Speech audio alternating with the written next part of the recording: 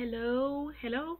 Those of you who are local in the South Norfolk area on Thursdays at 5 o'clock, there is a food pantry here.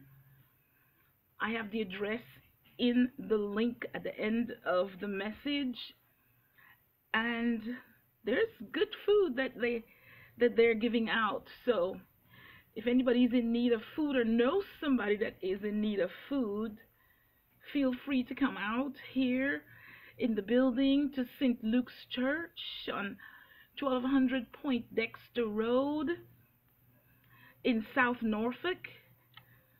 It's actually in the thrift store. They've laid out tables. So feel free to come on down and enjoy some good food, especially the people of God. Every little bit helps.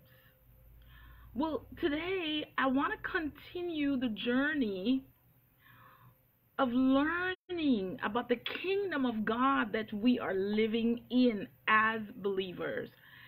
And I want to tell you, if I'm not careful, I can be overwhelmed with so much that I'm seeing in the word, not what I'm hearing from people, because I'm not hearing it from anybody except Miles Monroe, old tapes, and currently Pedro Adeo. But I'm here to tell you, I am going through the Bible myself. I am in Matthew. I've already gone through every place in the Gospels, every place where the kingdom was mentioned in the New Testament, and I've examined it, and I've noticed that indeed the message that Jesus preached was about the kingdom of God. The kingdom of God. And I am so amazed that I have missed this all these years. Now, I understood a closeness to Christ. I understood pressing in the Spirit, and I've been doing that. But to miss my position in the kingdom, not understanding it. God said in Hosea, my people perish for lack of knowledge. And I'm telling you, in so many areas of my life, I see the struggles and the lack because of my ignorance of my stand as a kingdom citizen of the King of all kings and Lord of all lords, and the fact that Jesus himself came to earth to bring the kingdom, to extend it to earth, to make us understand our positions in the kingdom as kingdom citizens. I do not know how I missed it, but here I am on this journey, and I apologize to you for everything that I have preached. I've preached it from my heart. I've preached it from my understanding, but now my understanding has amped up. My understanding has been enlightened.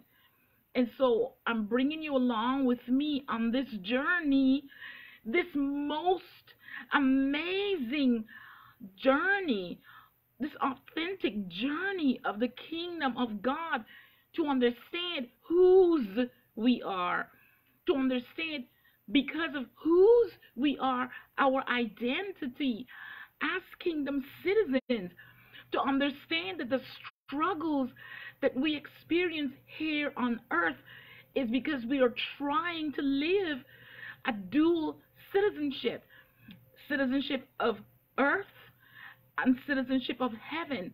And there is no dual citizenship in heaven. You're either in or you're not. You're either in or you're not. And so by holding on to the things of the earth, by trying to mix them with the things of heaven, we have been defeated. He said we are more than conquerors, not just conquerors, but more than conquerors because of Christ. And yet we live in a day when we're not seeing the miracles in the church. We live in a day when our children are rebellious. We live in a day when we are struggling to pay bills. We live in a day when the kingdom of darkness is blatantly showing itself and abounding, and we don't understand our position as kingdom kids. And Jesus showed it. Oh my goodness. So I'm coming along on this journey and bringing you along. Last Thursday, I talked about co-ruling as royalty in the kingdom of heaven while we're here on this earth. And I want to tell you, and I always knew this because I could see it in Revelation 21. We're not going to live in heaven floating about on clouds. No, we're going to occupy earth. We're going to occupy a new earth. There's going to be a new heaven and a new earth. Read Revelation 21. I fully understood that. And a lot of you need to understand that what you're called for, that's going to be your position in the new kingdom. If you're doing your job well right now, learning it well, being faithful, you're preparing for the new earth. Amen. So let me pray before I begin today's message. Father, King of kings and Lord of lords, I give you thanks for your patience with me. I give you thanks for your goodness. I give you thanks for your love for me to keep me all this time. And now to bring me to a place of understanding. Holy Spirit, may the words out of my mouth be the words from the very book, the very oracles of God. May the truth penetrate the hearts of the hearers. May they have a desire for you, a desire for truth. May the truth not be suppressed in unrighteousness any longer. May we rise up to the glory that you've given to us because of your blood, because of your love, because of your plans and your purposes for man before the foundations of the earth. Spirit of the living God, let your anointing rest upon me now to speak through me. Let your word go forth and do what you will, accomplish what you will. God, turn the hearts of man. Cycle back us around to you, to the truth.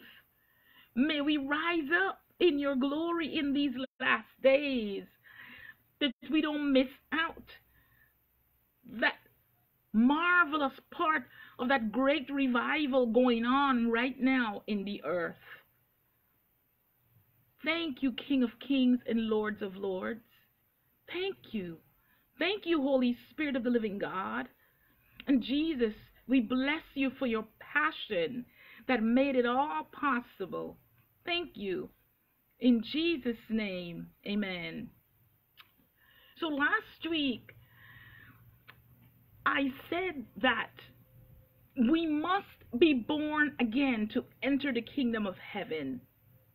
We're born on earth by the water, a baby surrounded in the womb by a water sack. We're born in the earth, but because of Adam's sin, because we were born from Adam's loins, all the way from Adam, we came. And we came with that sin. And because of that sin, in order to enter the kingdom of heaven, we must be born again of the Spirit. We must be be born again of the Spirit. So we who dwell on the earth have to have two births in order to experience the kingdom of God right here on the earth now and in the end when he comes back and takes up rule. When Adam was birthed, it was God's will. Actually, he was created from the dust, the only human that was created from the dust. And God's purpose before the foundations of the world, God's purpose before Adam was born, and we see it in Genesis 1, God's purpose was to give Adam dominion, to cause Adam to have dominion over the earth, to cause Adam to rule the earth by God's kingdom principles. But Adam, in disobedience, Adam, in disregarding God's law, he was kicked out of the garden, and we lost that opportunity to reign on earth. But it's not all bad, because we saw from that, indeed, that we have choice. No man will enter into heaven without choosing God. I wanted to say it's like a bride, but it's not like a bride. It is a bride. It is that bride that goes up to the altar and say, I do. The bride has to say, I do, before the unity can be legal. The groom has already said, I do. He did it from the foundation, before the foundations of the earth. He said, I do. That was the plan. And we see him enacting it on earth. When he came, showed us how to live for 3.5 years, explained, taught, preached, demonstrated the kingdom for 3.5 years, and then paid the price for the sin that Adam caused. He paid that price for us to enter back into God's kingdom. But we have to do it by choice. We have to choose Christ. Christ is the door into the kingdom. What Christ did on the cross paid the price for us to enter into the kingdom. So we enter through the door, Jesus. Jesus is the door. He said it himself. John 10:7-9. He said, I am the door. By me, men enter. So when we come to Christ, when we believe God's plan for humanity before the foundations of the earth to bring them back into his kingdom, when we receive that, then immediately we come through the door Christ. And the kingdom of God enters us as we enter into the kingdom.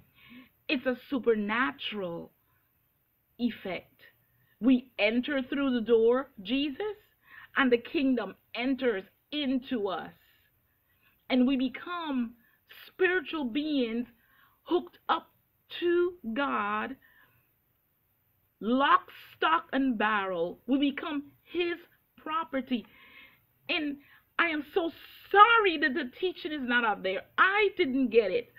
I had to struggle through learning myself from the Bible to understand my position, and still I took a lot of what people said and ran with that, and they never taught me about the kingdom. So here I am finding it out for myself, which is a good way to learn. When you find things out for yourself, you retain it better. God said in Proverbs, it is the glory of the King to hide, to conceal a matter. And then it's the glory of us to search it out. And if you look at Jesus when he was speaking to the people who were not his disciples, he spoke to them in parables. He spoke to them in mysterious stories. Why? The kingdom is not obtained freely. Salvation is free, but after that point, it'll cost you everything, your entire life, to move forward. And a lot of us, we come to the door, Jesus, and that's where we are. We never move forward into the kingdom. We never allow the kingdom to work and stir up on the inside of us. And so it's like an acorn sitting dormant. And in that acorn is a mighty oak tree with billions of other potential of other trees coming forth. But there's the acorn sitting dormant, achieving nothing of its potential. That's how we have been as Christians. Not walking in our potential, not understanding the truth. And one of the main reasons why is because most of us grew up in a society that was ruled by a group of men who said we were too ignorant to read the Bible. And so a few men, read the Bible and interpreted the Bible for us. It was illegal for us to get into the Bible and read it. And for some reason, that prevails over us, like it's too hard to read the Bible. And as a result, we've listened to the lies they told us. We've listened to the untruths. We've listened to the half-truths. And we've believed it for years and years and years. And there are a few men who woke up and found out the truth. But still, unless you get to the truth yourself, unless you desire it, the Bible says, seek, and you will find. The Bible says, knock, and the door shall be opened. Ask, and it shall be given. God said, those who seek me diligently will find me. We have to want him. We have to go after him. And it's bringing a thought to my mind, because I remember hearing it preached by Miles Monroe, a story that I know, and it makes so much sense. When Jesus was resurrected, there were two disciples walking the road of Emmaus going home. And Jesus joined them. And as he joined them, he began to ask them, well, what's all the hubbub? And they're like, what? You don't know what's happened? They said that Jesus, who was killed, was resurrected. And he began to teach them, to tell them the story of himself without them knowing it was about him at that time. Beginning from Moses all the way through to the prophets, he told them about himself. And as they reached where they were supposed to go, he kept going.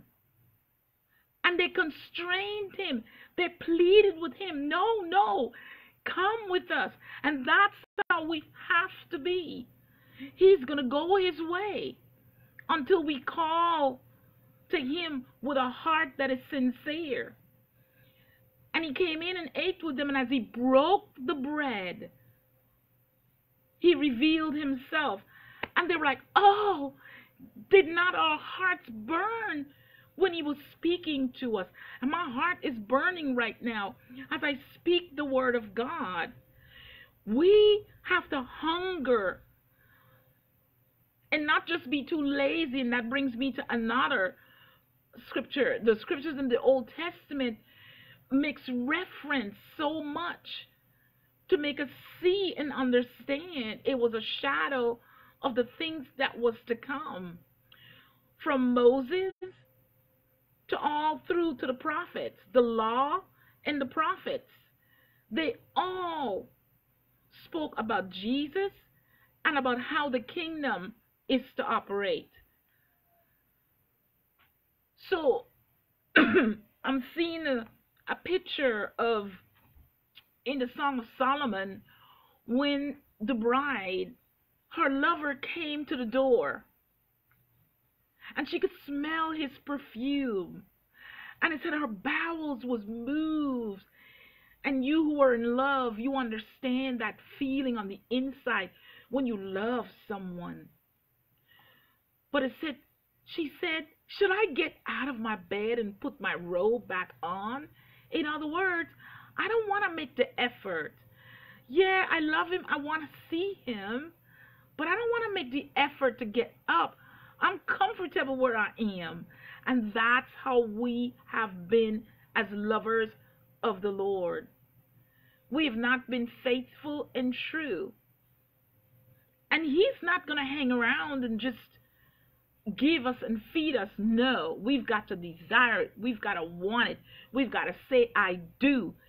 So I'm praying and decreeing and declaring with all that I have as the authority given to me, that there will be a desire created over the people of God for him to love him, to understand him. It's like a husband and wife who've been married for a while, and they just get used to just living there, and they've given up on reaching out and loving each other, and they've given up on just making the effort.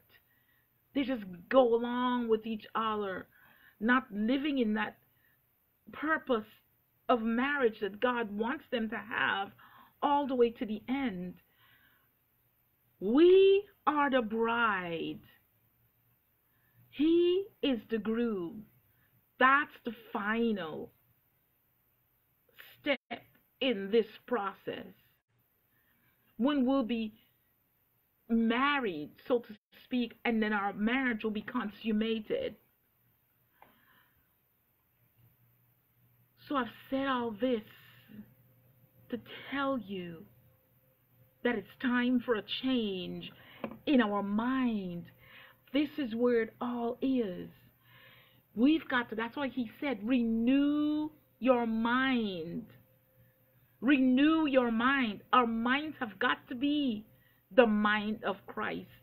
1 Corinthians 2 tells us we have the mind of Christ, but again, we've been too lazy, like Adam, spiritually lazy. Why was the serpent speaking to his wife? God gave Adam the decrees and the declarations before Eve was formed. He had to pass it on to Eve. He knew the truth, but he still chose not to follow the truth. And we shouldn't be too hard on him, because we're doing the same. We're the old man. And I've never seen such blame around us. Today, as I dealt with my students, I had to keep reminding them, be responsible. No, I didn't say that. I didn't do that. Yes, you did. And all that carrying on is not going to change my mind of what I heard and saw your lips move and said. Take responsibility. Adam said, that woman that you give me, she made me do it. Eve said, that snake, he made me do it. The serpent was the only one that had sense enough not to cast blame. Lucifer lived with God as one of the highest angels. He knows the deal better than we do of heaven. So we've got to stop casting blame. It's my mom. She didn't love me enough. It's my father. He was in jail. He didn't do this. He didn't do that.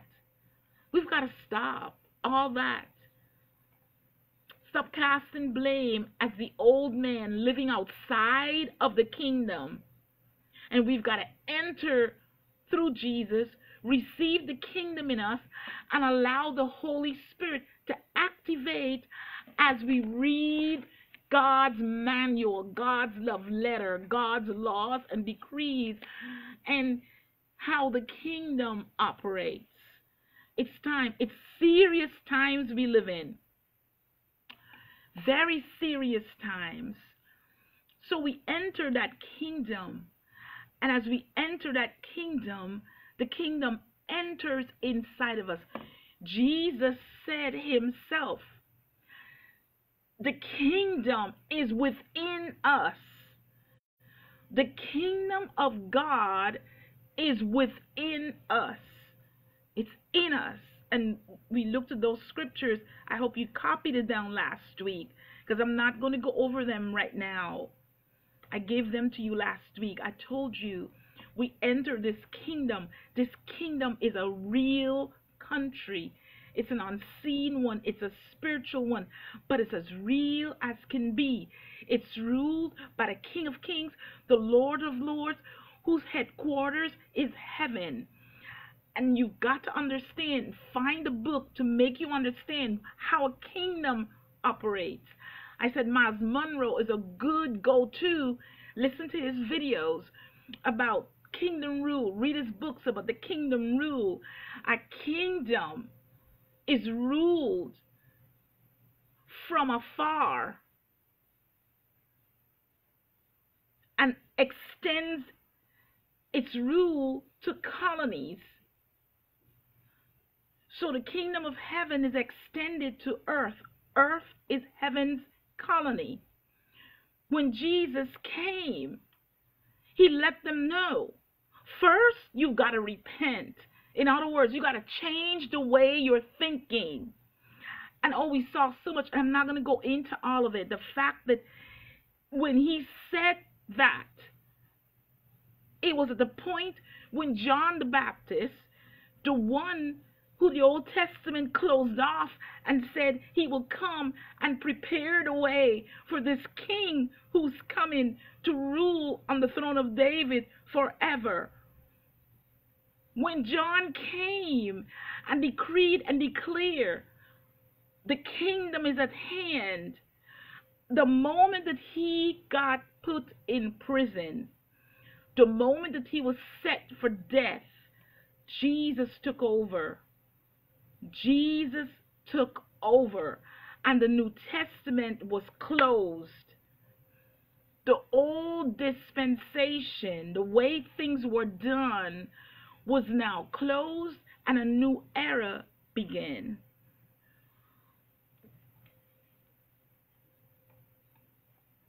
The sovereign God rules the kingdom of heaven. The kingdom of heaven has extended to earth. Earth is being colonized by the kingdom of heaven. Jesus was that first that came to bring that kingdom back that Adam lost. When Jesus came, he began to open the kingdom, beginning with his disciples. And that's why he said the kingdom of heaven is expanding, because more and more, he said in John chapter 10 and John chapter 17, there are many more to come into the kingdom. So the kingdom is expanding, but the way to that kingdom is very narrow, and very few find it. And it's only through the door, Jesus. Once we enter the kingdom and the kingdom enters us, we become no more citizens of earth. We become pilgrims passing through. We become strangers to earth. Our rules are no longer bound to laws, to earth. The laws of the kingdom are superior, higher than the laws of the earth. When we follow the laws of the kingdom, we'll satisfy the laws of the earth. The laws of the earth are inferior to the laws of the kingdom. So we're royal citizens, but we have a three-part identity we talked about. We're sons, we have sonship.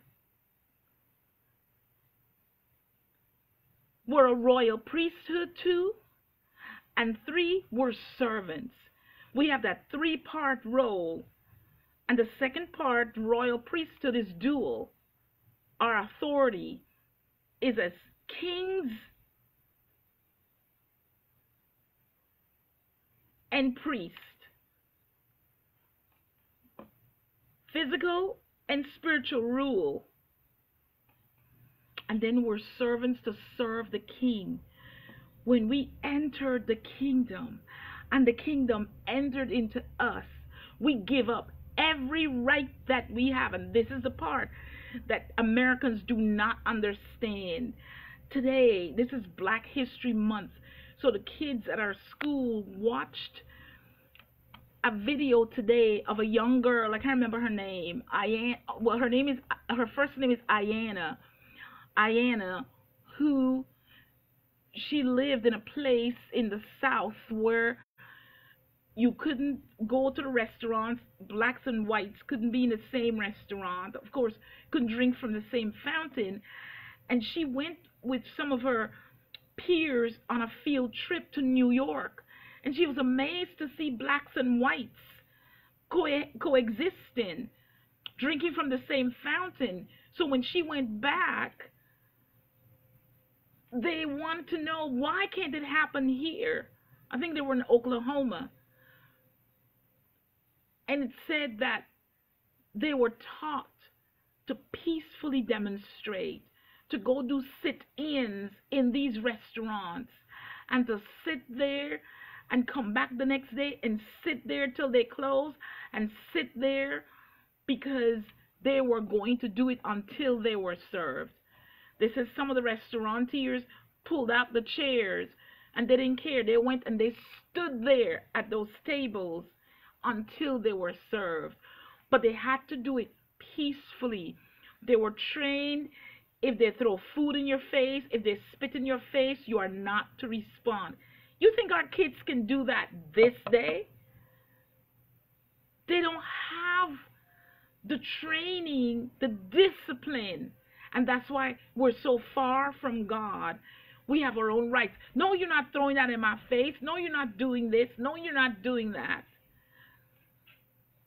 Those young girls, young boys were able to cause those restaurants to serve them as black people because they were able to discipline themselves to do the right thing. When we get into the kingdom of heaven and the kingdom of heaven comes into us, we are no more our own. We are bought with a price. We need to glorify God with our bodies, with our minds, with our thoughts. Everything about us is now ruled by the king. We're his property. And the thing about a kingdom, the king takes care of his citizens, gives them all the things that they have need of. And we're not talking about slavery. That's a poor example of kingdom living. A very poor example, because those slaves were beaten and mistreated and even denied the right, the basic rights to read, the basic rights to have a family. No, that is not kingdom living. Slavery is not kingdom living. When we say we're slaves to God, that's not what we mean. That is not the example at all. The example is Jesus. He showed us all three. When he got baptized and filled with the Spirit At the age of 30, the Holy Spirit led him into the wilderness, drove him into the wilderness. He had no choice. That is servanthood. You do what the king says. We see in the garden, he said to God, isn't there any other way? Do I have to go to the cross? It was so traumatic for him that it said he sweated as drops of blood. And what did he say? And it's a good word for us to memorize and use. Nevertheless. Nevertheless. It's a wonderful word. That's what slaves say. I'm not talking about the slaves of America, the slaves of the world. I'm talking about the slaves to Christ, the slaves to God.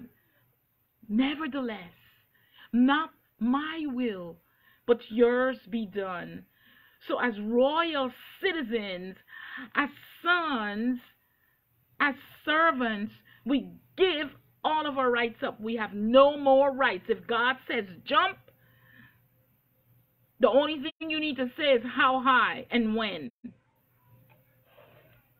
And maybe not even that, because that's probably too mouthy. And then the kingdom not only have us as its citizens, it has a covenant. It has a constitution and principles, laws, edicts. And it has an army. And that army, I told you, are the angels. 2/3 of the angels did not leave heaven and go after the devil to serve him. Those are God's ministers, God's army. We, his children, his sons, his daughters, his royal priesthood, his servants, his slaves are not the army. The army are the angels. So, we talked about the fact that heaven is God's throne and the earth is his footstool, and the earth is the colony of heaven. And there are things, listen, there is no prime minister ruling. It's a king. There's no president. It's a king. There's no governor. It's a king. Now we who are under him become the governor generals. But no, it's a King of Kings and Lord of Lords, is the Ancient of Days, is the judge, the lawgiver, the highest heavenly judge who rules the kingdom of heaven, which extends to earth as a colony. It's a kingdom that cannot be moved. This kingdom, you cannot overthrow the king. You cannot take him to court over his taxes. You cannot do all that stuff to him. He is the King of Kings and the Lord of Lords. His throne is forever. His kingdom is superior over all other kingdoms. His kingdom is a kingdom of light, swallowing up all darkness.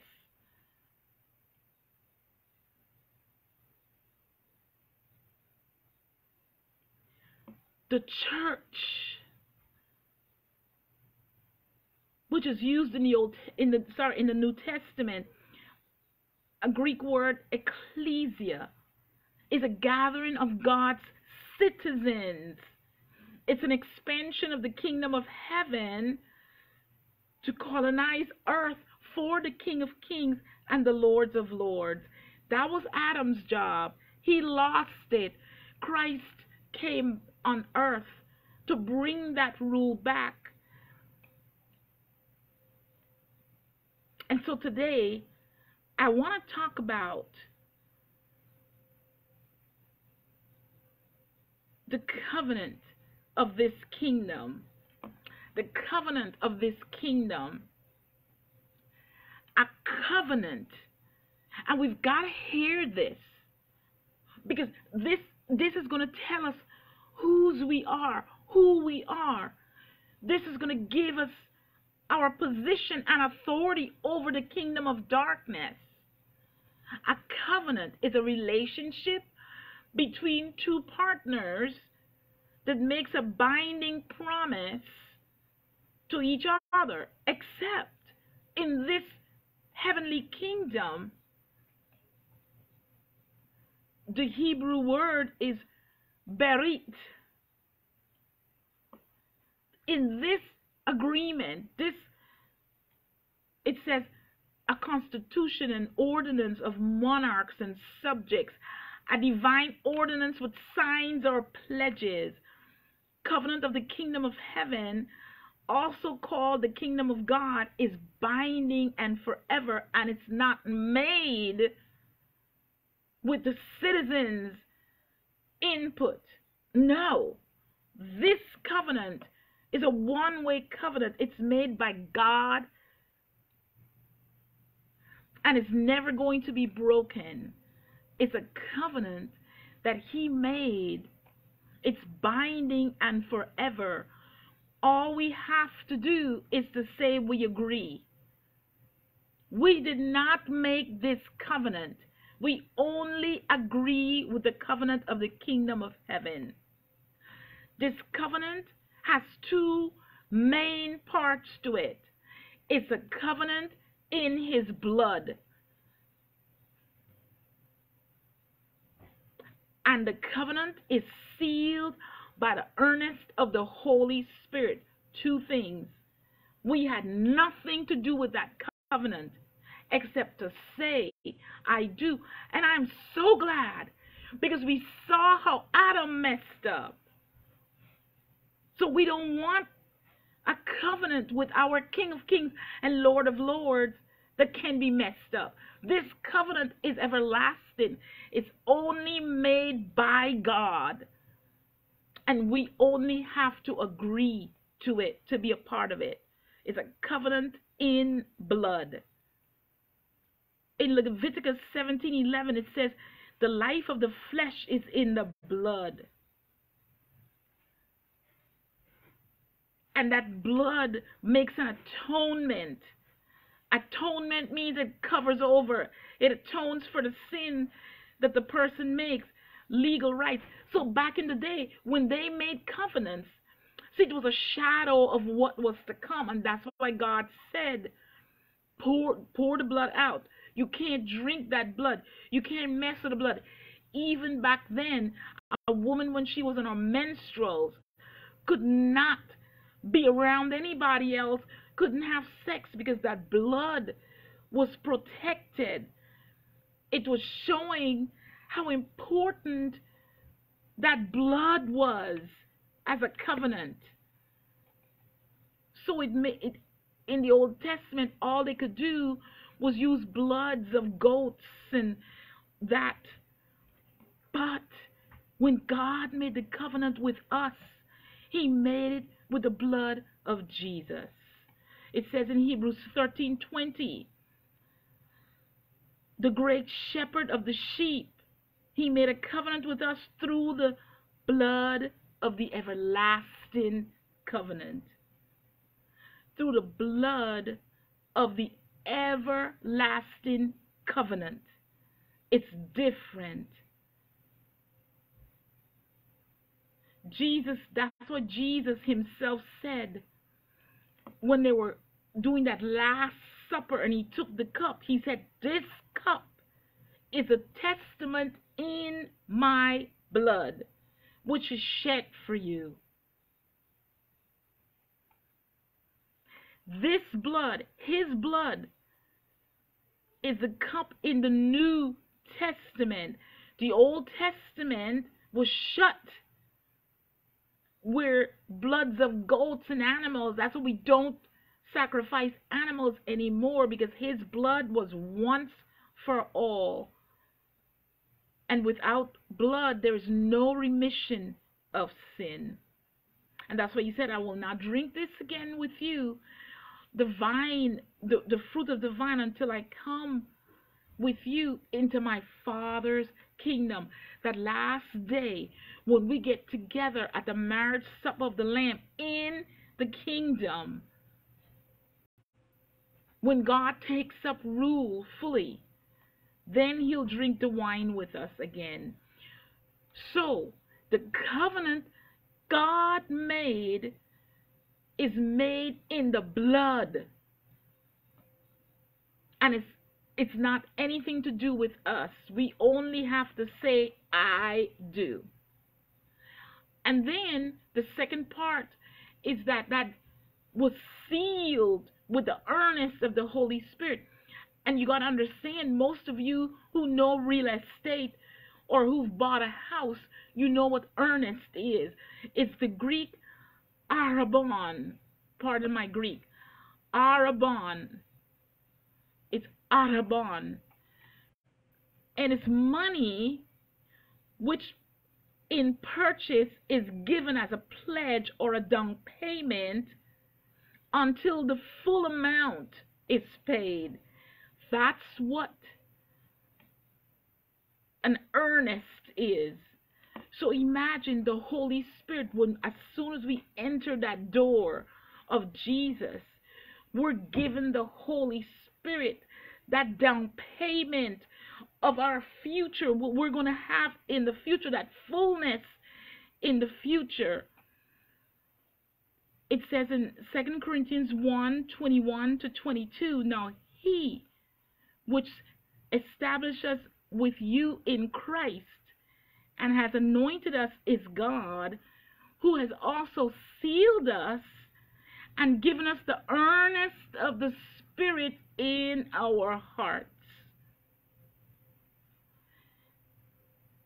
Ephesians 1:12, that we should be to the praise of his glory, who first trusted in Christ, in whom you also trusted after you heard the word of truth, the gospel of your salvation, in whom also after you believed, you were sealed with that Holy Spirit of promise. Verse 14 of Ephesians 1, which is the earnest of our inheritance until the redemption of the purchased possession unto the praise of his glory. So our King, King of kings, Lords of lords, made a covenant with us. We did not do anything to make up that covenant. He made the covenant in his blood and sealed the covenant by the earnest of the Holy Spirit. Amen? So I want you to get a picture of this covenant. Get a picture of this kingdom living. That's why there's no excuse. I can't help it. I can't. Yeah, you can. Because in you is the hope of glory. In you is the kingdom of heaven. In you is the power over every principality, every power of darkness. In you is Christ, your hope of glory. Yes, you can and you must. Next week, I'm going to talk about the principles of the kingdom.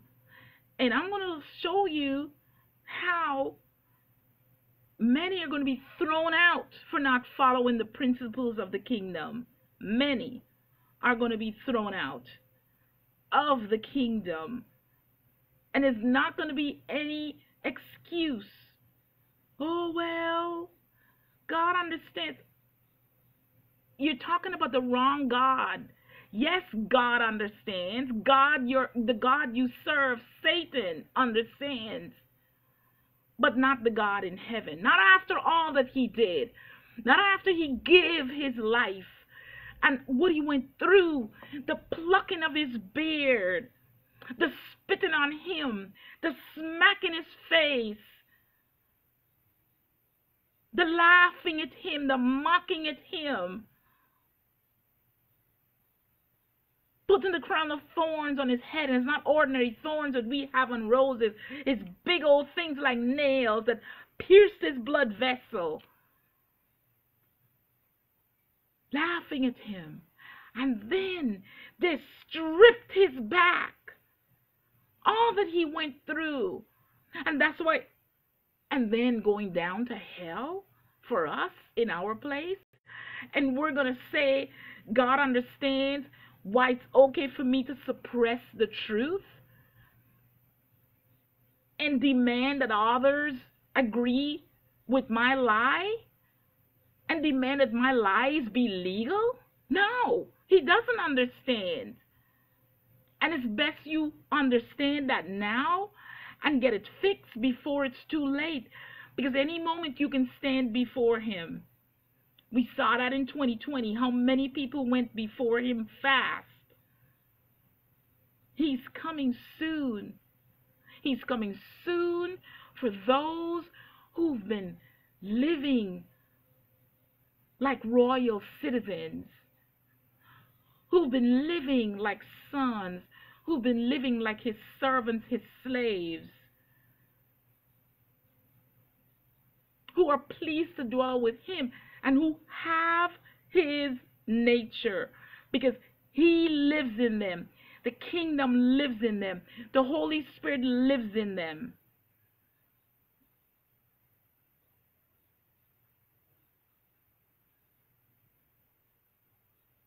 So I want to conclude. Oh, there's so much. You're going to have to catch it. I can teach it to you, but until you catch it, until you go, oh, ah, like the kids say when I teach them and they finally get it. Oh, like one of them told me today when I showed him what to do with the math. He said, that's it? You mean to tell me it's that easy? Yes, it's that easy. It's that easy because God did all the hard for us. So we've surrendered all our rights. When we come through the door, Jesus, into the kingdom of God, because we believe what Jesus did by his blood. And when we come into that kingdom, the kingdom comes into us. And we come under the rule of the King of Kings and the Lord of Lords, who takes good care of his children. Our behaviors, our lifestyle reflects the God we serve. So which God are you truly serving? Do you know? Are you serving a mixture? Listen, there is no dual citizenship in the kingdom of God. You either are in or not.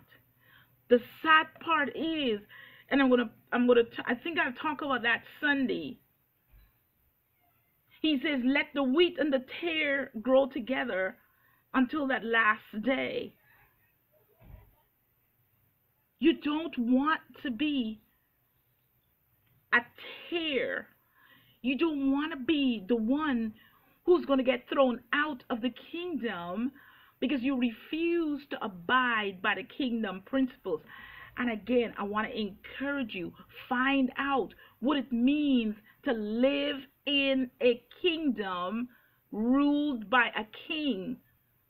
It's not a democracy. It's not a socialist, nor a communist, nor a republic. It is not.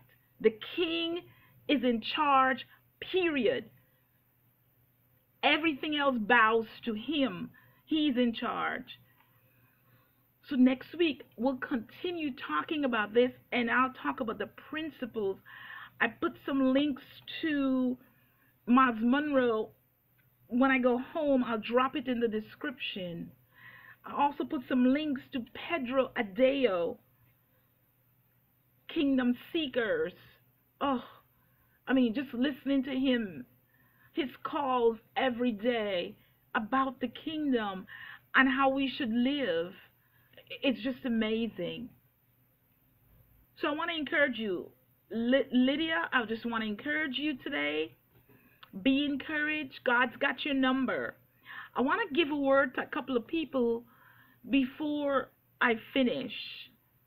I've got Ava, and Creepy, Trulis, Gloria, Tweety, and Julia. And Father, what do you want to say to your children? What do you want to say? Hallelujah, hallelujah, hallelujah. Creepy, it's no more. It's no more funny nor cute. The name that you're called by, because Jesus said everything he does can be shouted from the rooftop. You don't put your light under a bushel, he said. So we don't creep around. So creepy, like Jesus changed the name of some of his disciples. Like Simon, he called him Peter. You need to change your name and have them stop calling you creepy and instead call you Son of the living God, Son of the King of kings and the Lords of lords. Because every time they call you creepy, they're forcing a nature upon you that you are not. Truly, God said that you're a bright and shining star in his kingdom. And he said things have been getting tight because the people around you, Trulis, that you expect to understand where you're coming from and to walk with you, you're like, oh my gosh, am I going crazy? Has something happened to me? No. Nothing has happened to you, Trulis. You just keep going into God's word, watching Jesus. If somebody preaches you something, you go and check it out. Don't run with it. You go to the Bible. You ask the Holy Spirit to give you enlightenment, Trulis, and you keep doing what God has called you to do, because he says you are his beloved and he's pleased with you. Gloria, as your name is, God said, so are you. He says, you're my glory. You're my glorious kingdom. And he says, Gloria, there's a call on your life. He said, if you look at the Old Testament was a shadow of what was to come.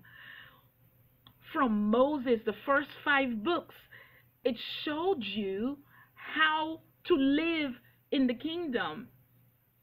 When Jesus came, all the rituals were done away with, but not the laws of how to live. And then after those first 5 books, the prophets, all the way to Malachi, showed us Jesus, the one who is to come, the king who's to come, the everlasting king. But it also showed us how to live as kings and queens. I said it, yes, Gloria, I said it, kings and queens, because we see marvelous queens. One of the greatest, I think, was Esther. And why Esther? I'm telling you, the whole Jewish nation would have been wiped out if it weren't for Esther.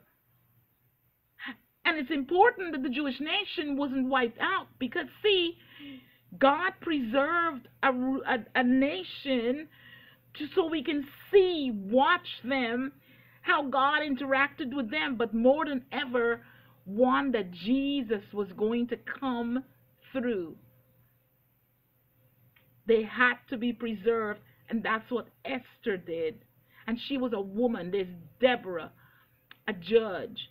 So there are women who ruled and reigned also, Gloria. But watch Jesus more than ever. And Tweety, I hear sing like a bird. I don't know if you're a songbird, you're a worshiper. God says He wants to give you downloads, but you're not going to be able to recognize it unless you understand what His Word says, unless you understand what he says about the kingdom. So He says you have to go into the manual and begin to study from Matthew with the Holy Spirit. Get you a journal, get you pencil and paper, and you begin to study and watch.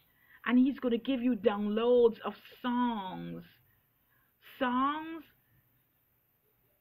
And this is not the purpose, but it will end up making you a millionaire so you can have monies to do the things He wants you to do, sweetie. Julia, God loves you. I hear dance. You just be the best that you can be in the dance.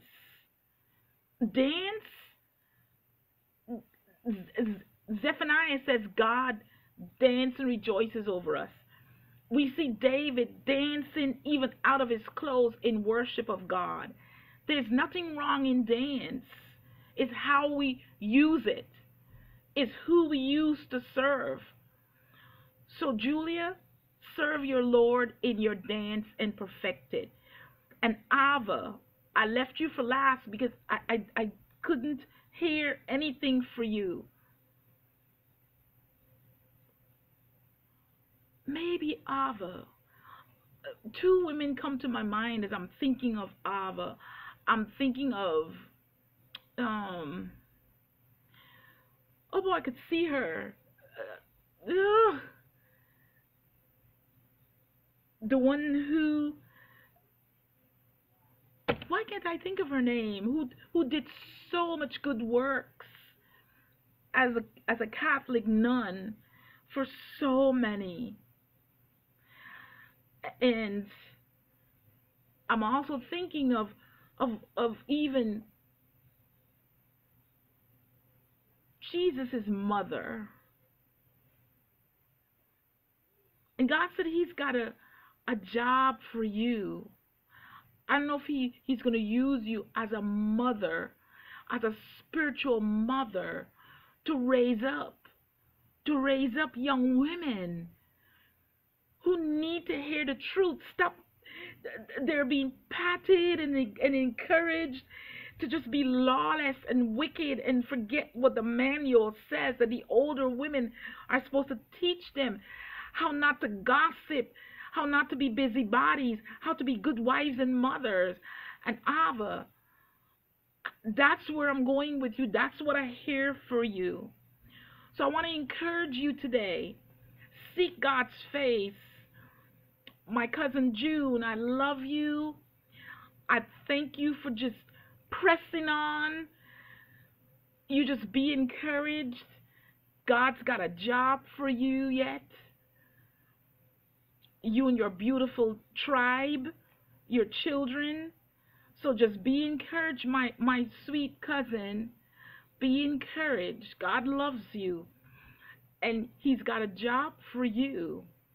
You are one who is hospitable. You like to do things for people. It reminds me, I fell asleep when I was doing my Bible study, June, in the chair, just for a few minutes. You know how you fall asleep and you wake up? But in that brief sleep, June, I saw glasses. And these glasses were heart-shaped. And they had rhinestones around them, white rhinestones. And when I woke up, I was like, what in the world? It was so clear. And God said, when you look at people, you need to see them through love. But you also, the rhinestones are value. You need to see their value. And June, you love to do things for people. God gave you that gift. God gave you that gift. And in the days to come, He's going to start showing you how you can truly see people with eyes of love and value and do things for them that He asks you to do. But it's not going to be because they're glad or they're happy. It's going to be because God is glad and God is happy that you did it. And He's going to reward you for obeying Him, for being obedient to Him. Like He told me to give somebody a gift. This person is mean to me. But you know, as I studied my Bible that day, there I saw it. Give a gift in secret, love your enemies. And so I did what He said and apologize for arguing with him. So I want to encourage you, June. It's no strange thing that you are a given person and you like to do things and like to cook for people. But let God show you how to do it, because people can wear you out and people can be ungrateful. You don't want to do it for the sake of people and for people to like you or to say thanks, because sometimes they don't. But you let God give you the rewards. Girl, the rewards are plenty. They're going to bless those little grandbabies. They are so adorable. And you want to see them raising higher and higher and higher than you. I decree over you, should the Lord tarry, those young people be millionaires legally. Because God gives them downloads. Because, June, you obey Him. Because you obey what He said to do, He downloads these witty inventions. I was looking at videos about the inventions that the black people made. And I decree over your kids, your little grandkids, witty inventions from the Lord. Amen? God bless you, bless you, bless you. I love you, all of you. Lydia, I love you. Be encouraged. And you speak life over yourself, June, because there's life in you for years to come. Amen? I love you. Be blessed. I'll talk with you Sunday. Bye-bye.